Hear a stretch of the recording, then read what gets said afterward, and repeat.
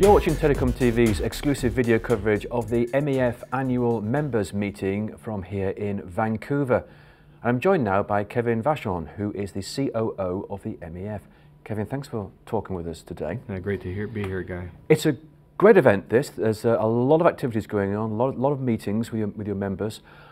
What are the main issues that are being addressed here? What are the main industry issues that the MEF is facing? Well, one of the issues we have is just making the rest of the industry aware of what our new position and what our new vision and strategy. You know, we're historically very, very well known for having defined Ethernet network architectures, connectivity services, certifying those services, establishing a very common terminology in the industry. And now we have a lot of education to do just to make people aware that we're really focused on orchestration end-to-end, but at the same time, we're still continuing to evolve the services work. So it's a bit of a change it's an expansion of scope, and there's some work to be done to just get the message out there. Now, you've announced some new programs recently, for instance, the Service Interconnect program.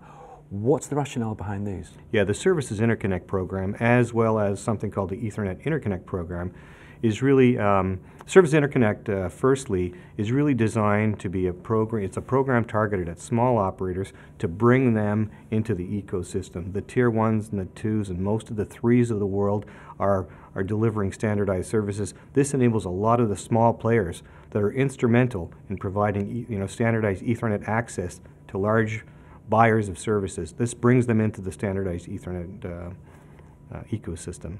And the Ethernet Interconnect Points program? Yeah, it's more of a, it's almost going to be like an implementation guide or a cookbook on how standardized interconnects occur. And so if I am a small operator and I want to connect to a big operator or to like size, this is the cookbook on how you do how you're going to do that. These are the standards that are going to apply, physical location considerations, and a whole bunch of other technical issues as well. So you're trying to give these smaller, lower tier operators as much help as possible? Yeah, exactly. So that we're really providing the industry with a cookbook in terms of how all of the issues and all of the mandatory requirements for standardized interconnect. And as the world migrates from TDM to Ethernet, they want to do it as efficiently as possible. And they don't want to have these interconnects being different for every different operator, peering arrangement that you may have.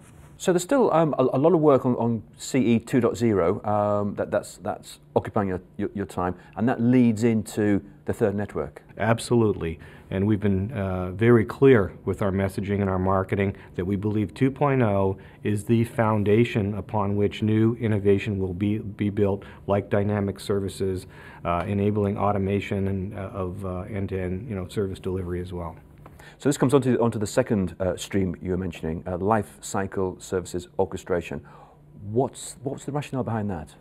Well, for years now, we've seen Ethernet services volumes growing, but the process of managing those services in many cases is still not automated. It takes time to provision services, especially when we're dealing with multiple operators.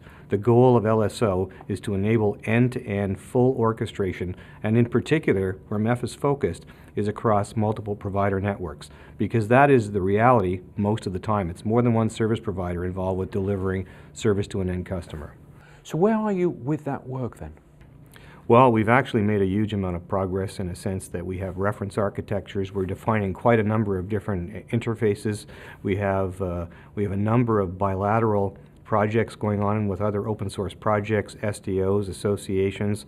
We're getting a lot of traction in the industry, very broad acceptance, I should say, of the concepts, the nature of the work, the requirements by the industry, I should say, and so it's progressing quite well.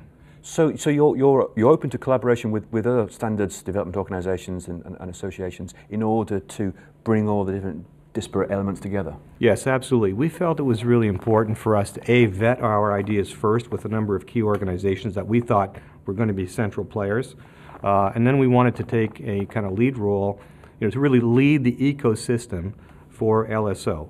And we know that there are, for example, we're as it relates to the orchestration across virtual devices, virtual functions, we're going to be working with that CNFE and OPNFE and so on and so forth.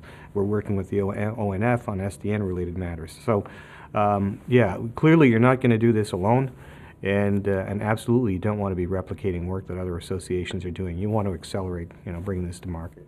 And obviously, all of this is coming from the demands of the service providers.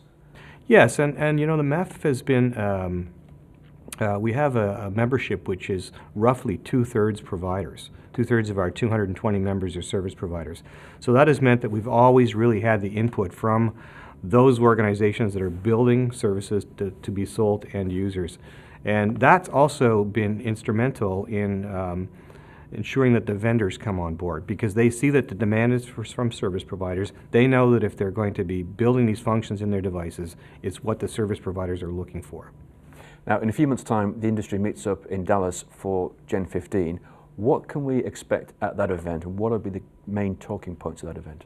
Well, Gen 15 is really bringing together all of the main topical areas that we're involved in: the future of Care Ethernet, the migration strategies to agile, assured, orchestrated services, the impact of we have 14, for example, proof of concept demonstrations showing cases, different aspects of the evolution of the market. We're looking at issues from a retail business services perspective, a wholesale perspective, what's going to be happening with Ethernet in 5G, where is it at for 4G, so really all issues of Ethernet and beyond. Well, we'll look forward to Gen 15 in Dallas later this year. For now, Kevin, thank you very much indeed. Great, thank you.